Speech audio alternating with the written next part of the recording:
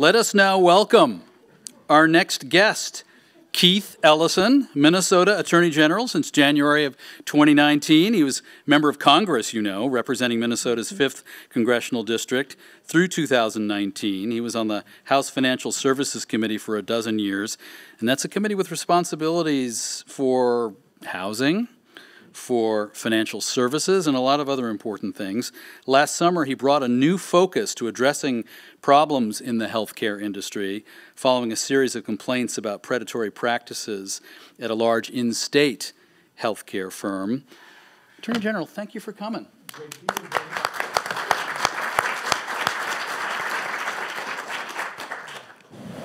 You've been working on the, oh, there it goes.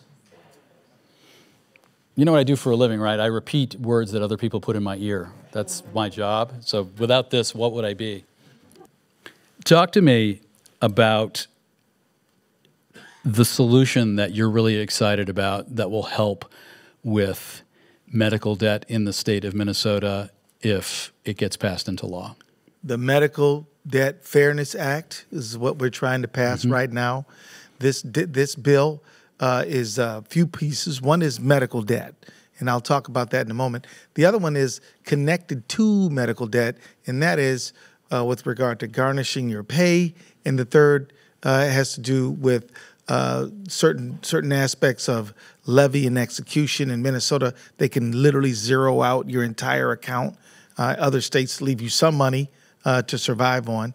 And of course, we need to update what is not takeable, things like Family Bible, things like that, which should be religion neutral. It should be more inclusive. But medical debt, you know, this is the debt that you and I don't ask for. If you didn't ask to get cancer, if you went up on your roof to try to fix it and you fall off of there, you weren't expecting to hurt yourself that day. You know, so many aspects of medical debt are things that are a surprise and we don't have any chance to shop for. And so we believe that, yeah, we should pay our debts. We believe that. But we also believe that we've got to have fairness. We believe we got to have transparency. And if we pass the Debt Fairness Act, we will be able to make some very significant advances in that area.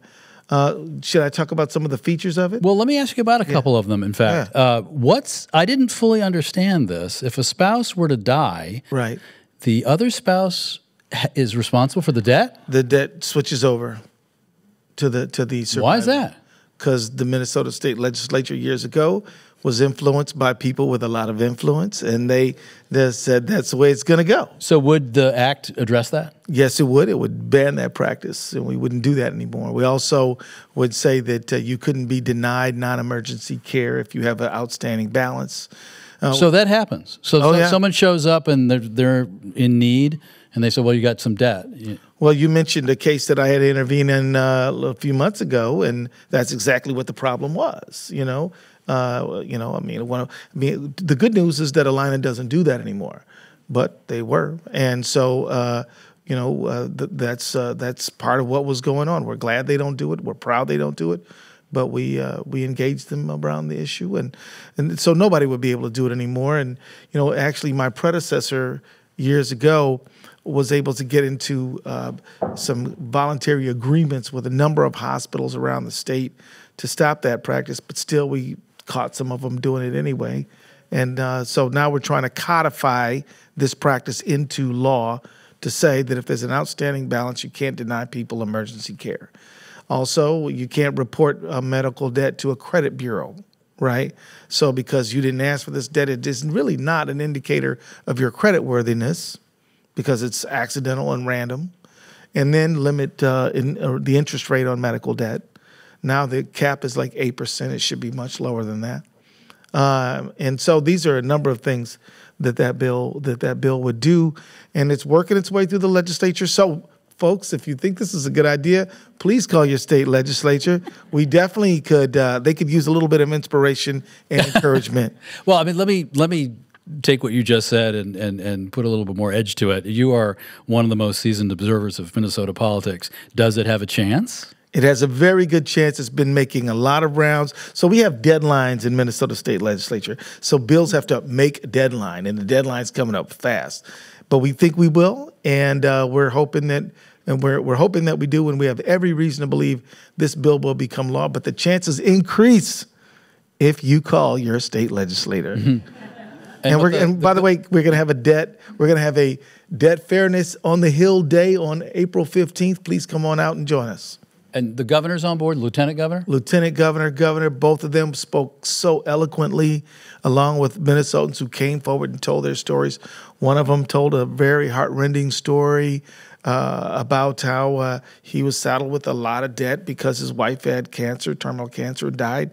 Because of a great group called Cancer Legal, they were able to intervene and help him sort that out. But he was looking at about $150,000 debt. And then there was another woman who came forward and talked about how there was a coding dispute and a medical coding dispute, and how that dispute amount basically has her facing about $250,000 in medical debt. And this is all because of a dispute, but they're still going after her. They're still trying to collect that money, and we want to be able to fix those problems. Why is Minnesota fighting this battle? I mean, how do you see federal policy play into this? I know, like, Consumer Financial Protection Bureau takes interest in medical debt and Federal Trade Commission and so forth. Well, yeah, we're so glad for our state partners caring about this. But here's the thing, you and I know each other from way back. Yeah. And, when I left Congress and ran for Minnesota State Attorney General, I ran to help people afford their lives and live with dignity, safety, and respect. And so pocketbook issues are what I'm all about. And so this is natural for us to try to deal with this medical debt. This is something that unites all of us.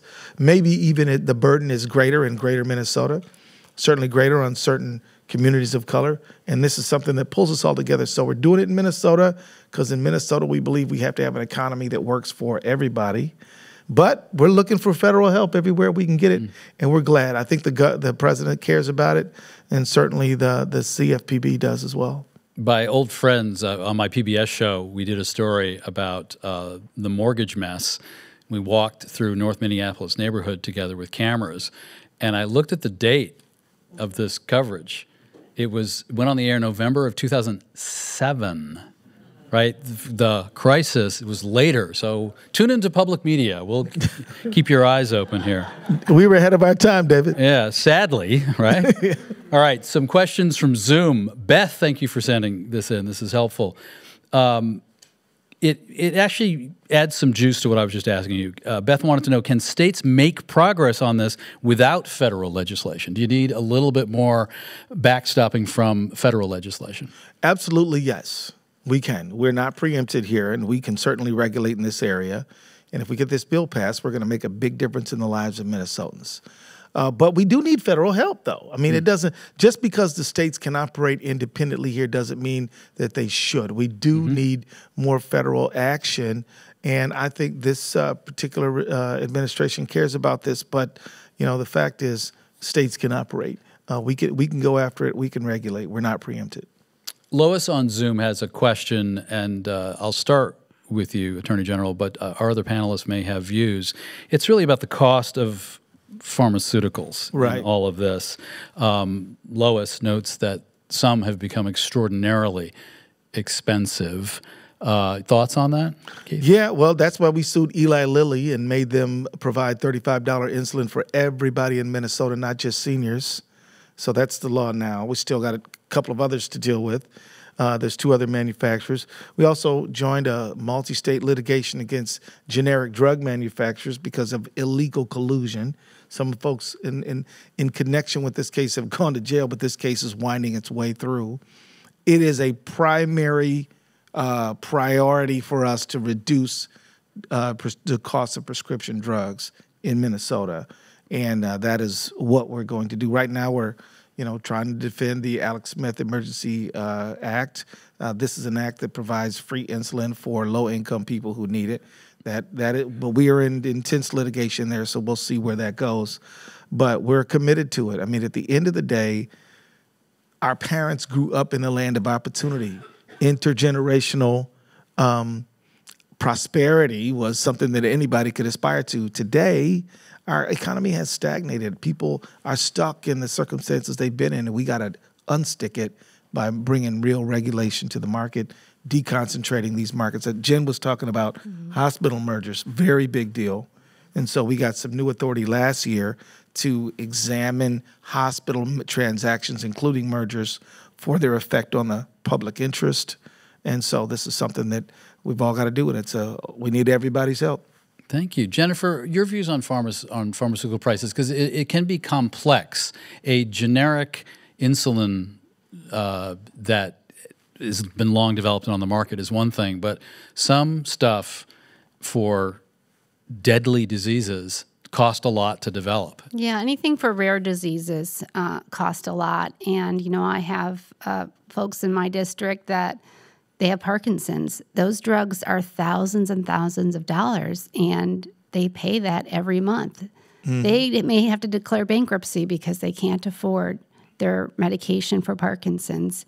And cancer drugs are very expensive. Drugs for arthritis are very expensive. And as a country, we pay the highest prices for brand name drugs in the world.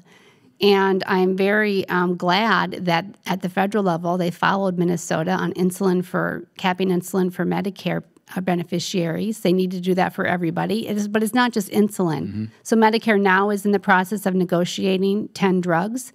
Medicare should be able to negotiate all drugs, just like the VA system. We need to get to that point. And new this year, Medicare beneficiaries will not pay more than $2,000 out of pocket for prescription drugs per year. That is a huge win. You need to tell everybody about that. And, you know, and hopefully you'll be hearing more about what the current president is working on to reduce our healthcare spending and make sure that everyone gets the care that they need when they need it. But prescription drugs, there's a lot of work we need to do, and I'm hearing from a lot of people throughout the country that they just can't afford them anymore. Can I ask a question, Jen? Yeah. So, Jen, you know, yeah, these drugs cost a lot of money, but isn't it also true that we subsidize them as the taxpayer pretty heavily as well? Well, here's the fact. Most of the research and development on drugs is done at our R1 academic institutions that are paid for with NIH money that is paid for by our taxpayers. So we are funding the research, and I know that the administration mentioned using march-in rights, meaning taking over patents for drugs where the research was done at these academic institutions. I don't know if that will happen. That's controversial. But we are paying for a lot of the research, and we just have to make sure pharmaceutical companies are being accountable for charging reasonable prices. And when we go into stem cell therapy and gene therapy, those can be hundreds of thousands, millions of dollars to get cell therapy. And are we going to deny people that can cure these rare diseases because they can't afford it? This is a big question of what we think is ethical and what, you know, we just can't let people not get the care. It's there because they can't afford it. We have to talk about this as society, about how we're going to fund this. But I mean, forward. I should point out that it's not like the pharmaceutical companies don't put any money in. Sometimes they do put big money in, and the failure rate is like most drugs don't work. It's like 1 in 100, according to industry figures. But it still sets wrong, I've seen the polls with Americans, that how come the same drug is so much cheaper if you took a plane flight to Toronto or something? Right, because the marginal cost of producing the drug once you have the patent or once you have something that's effective is very small. It's very small. So they have to recoup the costs, the initial costs of the development, but they're making excessive profits, pharmaceutical companies. So that's what really needs Allison, to be I addressed. can see you're ready to roll. I just think about the connection between I always think back to the patient, right? The person that's trying to get the access to care, and I think people end up staying in jobs that they don't move. Like, it affects the economy, right? Because they're holding on to their insurance because they can't live life without access to that drug. So I think it has these other effects that I think we have to put on the table and be conscious of. There's a lot of people that aren't able to leave their jobs, that aren't able to be mobile, that stick in the same place and make different choices about their, upward mobility based on that, holding on to that insurance just so that they can have access to care, be it pharmaceuticals or otherwise. I have an interesting follow-up question. I apologize about pronunciation. Che-Yu, perhaps? With a name like Brancaccio, I should know how to say your name. I'm sorry. It's about a new drug that's all the rage, a class of drugs. What do you think will be the impact on medical debt of GLP-1 drugs? But I mean, that's, people think of it as like Ozempic, the weight loss drugs that seem very effective, but are expensive. Jennifer? Well, if we can reduce the price, I think, and we reduce obesity, that can save in the long run medical costs. So we have to think about what the long run savings will be. And the government doesn't budget in long runs. It doesn't look at the savings over 10 or 30 years. But in the long run, it could lead to actually reducing healthcare costs. But yes, the price is high, and that's what we have to address. Julie has a question. It's quite practical. It's maybe one of the more important practical questions that we probably can weigh in on here and probably again as the evening goes on. Are there free financial resources that Minnesota residents can access if they open up one of these bills and they know they cannot handle it? You're like, where does someone start with a question like that? Well, one of the things I want to suggest to folks is that the Minnesota Attorney General's office has a wonderful group called a Consumer Action Group. And if you get a bill and you're like, what am I going to do with this? Please give us a call at 651-296-3353, 651-296-3353. And we will try to help you with that. We'll help guide you to resources that can maybe help you cover some of these bills and get some help. So the resources are out there. They're not comprehensive. They don't cover everything, and they're not always easy to find. But if you call us, we will help try to guide you to a place where you can get some help. Interesting. Yeah. Yeah, I would just say everyone should also realize that they should go to the hospital or the provider and ask about financial assistance. Tell your story. Whoever it is, just make sure you have that conversation. It's, again, unfortunate. It shouldn't have to be this way, but it is this way, and it does make a difference if you call. They have the ability to give financial assistance, to lower your bill.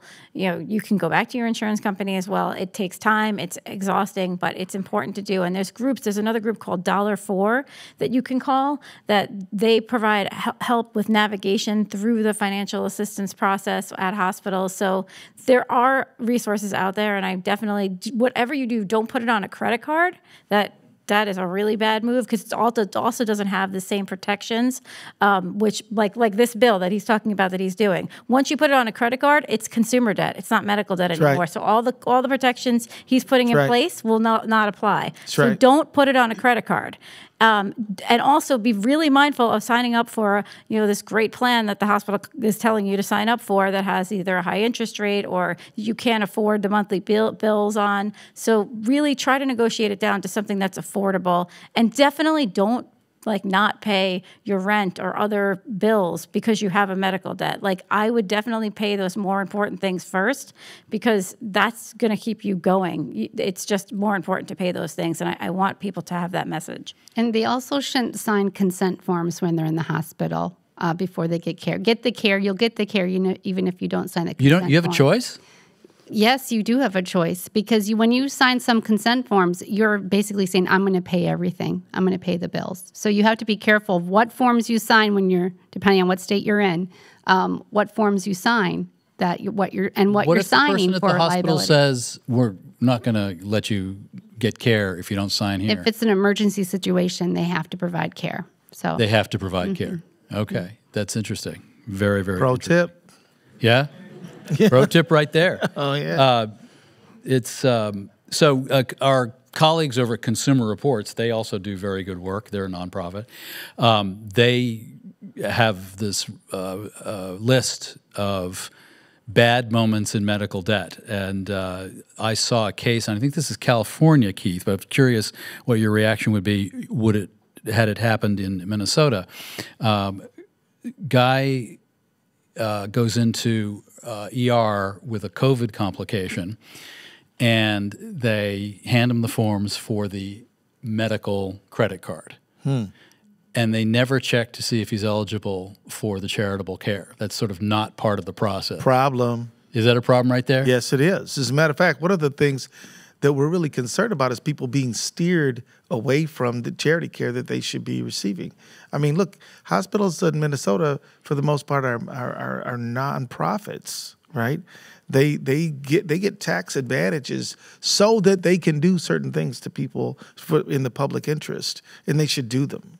And so, yeah, I mean, this I think is a big concern. And I think you were talking about how when you all buy this medical debt, you find a lot of people who were eligible for charity care, but who were steered in the other direction. I mean, I don't know that they were steered. I have to say, when by the time we look at the medical debt, there's certain situations, I think it's probably a fair amount of them, that people's financial situation is also different and has deteriorated because of a medical moment. So, what the hospitals don't do, because they have no incentive to do it, is go back and look, right? So, like when you walk in the hospital, you're one financial state. 3 years later, you didn't pay this bill because your health deteriorated, et cetera. Your financial state is different. And so now you're eligible for charity care. They don't take a fresh look. The other thing that I think is important that hospitals should be required to do is actually notify people when they get charity care, which is not the case. So they may give them technically charity care, but if you don't notify the patient that you've done that, then they think they still owe this money because they went and got the services, and they won't show up the next time when they have another episode or have another incident and need to get the medical care. They think they still owe this bill, and it has a mental health impact on them as well. Right. It feels like the weight of the world is on their shoulders, and we know because when we lift that weight through our work, they are like just overjoyed and feel like it's overwhelming relief. So I just want to say that's another element of it is hospitals need to be notifying people when they do actually decide to give someone charity care. But may I add? I'm sorry, Jen. Hospitals that are nonprofit get a huge tax exemption. And there was a recent study that shows that it's valued at about $28 billion of tax exemption status. And hospitals are only reporting less than half that in charity care. But that charity care, how that's defined matters because it's not uncompensated care necessarily. So they're by the IRS in 1969, they made it easier, changed the definition of what charity care is. It doesn't mean they're giving free care. It means that they have to make sure they're improving the health in their community. And the biggest piece of that charity care that hospitals report to validate to keep their tax exemption status is the difference between what Medicaid reimburses and what they charge. So they can charge a lot for services, and whatever Medicaid reimburses, they take the difference and they count that as charity care. States are going after this. Many states are putting more definition on what they have to provide in terms of uncompensated real charity care. But at the federal level, we need to go back to the original intent of what the IRS said if we give you tax exemption status. Gina on Zoom wants us to talk to you a little bit more, Allison, about the process. Like, how do you get into your system and how do you decide? How does it work? Yeah, so you can apply. You cannot apply, just to be clear. It's kind of like you winning the lotto without buying a lottery ticket. What happens is we go to healthcare providers, and we've only been actually working directly with healthcare providers since 2021. Before that, we bought it from what's called the secondary market. So for-profit debt collectors that bought the debt already from the hospitals. And we still do buy some of that debt, but we've been increasingly trying to work directly with hospitals for a variety of reasons, including being able to give them feedback on how their financial assistance policies are actually panning out, which I think is an important outcome, with the hope that they will, and with some influence, change some of those policies in a way that catches more people. So what we do is we actually have this proprietary debt engine that we created. We have a team of engineers who actually built this debt engine that is very efficient, which is why we can do this for pretty inexpensive with a relatively small team. And so we get a bad debt file from the hospital, and we sign business associates agreements and things like that so we can be HIPAA compliant. We get that file.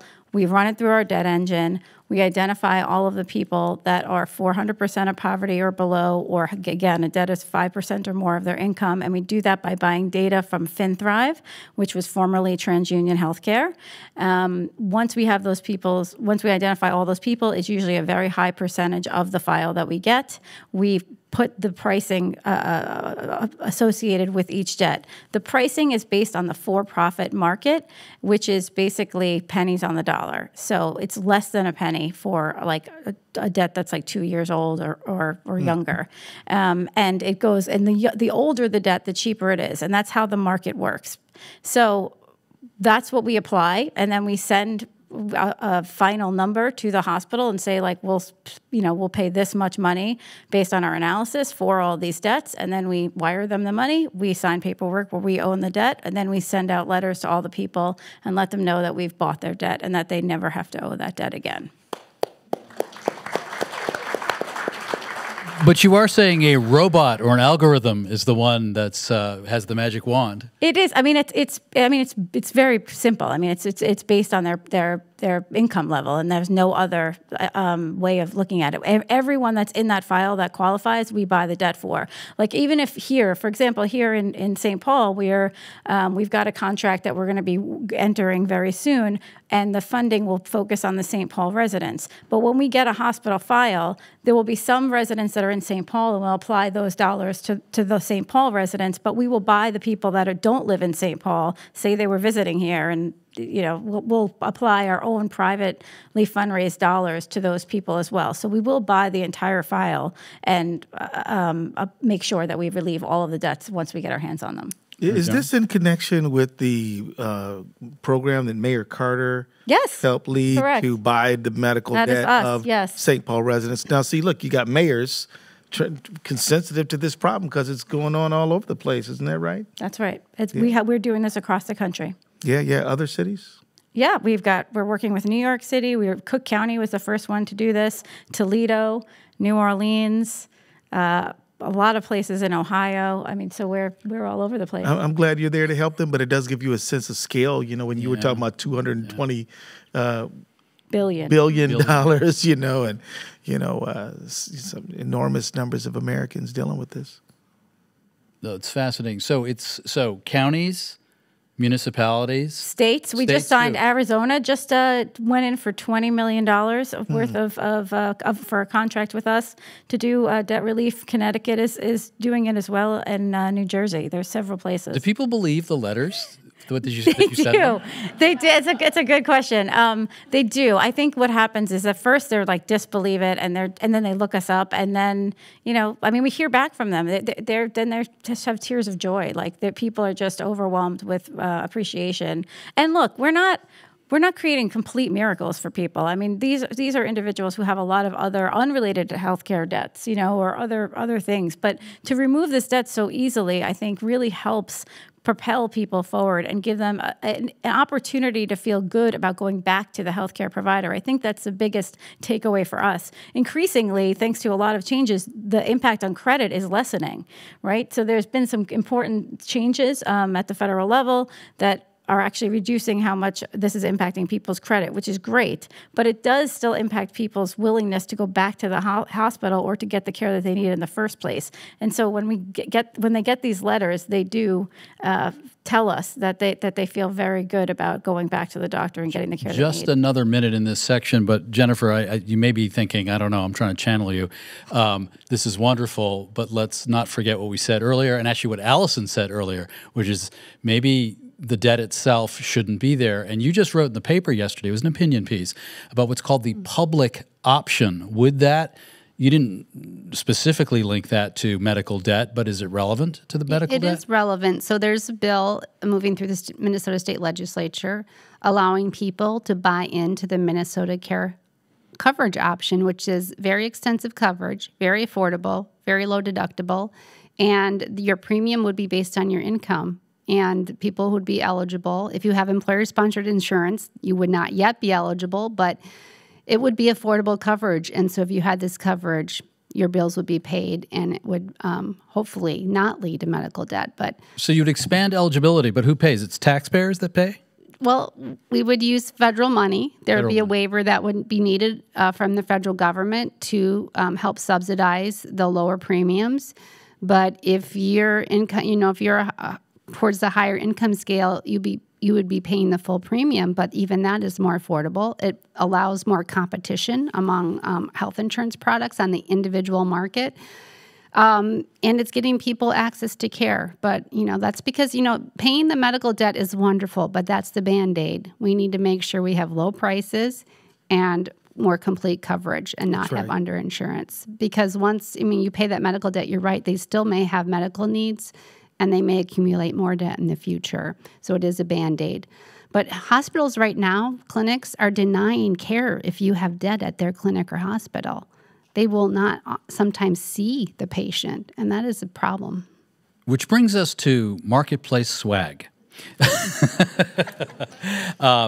Do the quiz, QR code, or if you're online, if you're just joining us, marketplace.org / the one, I don't know, I can't do it this way, that way, health wealth, and take this quiz. You're not graded, and then we'll do a drawing over the next 24 hours for the bags of the swag.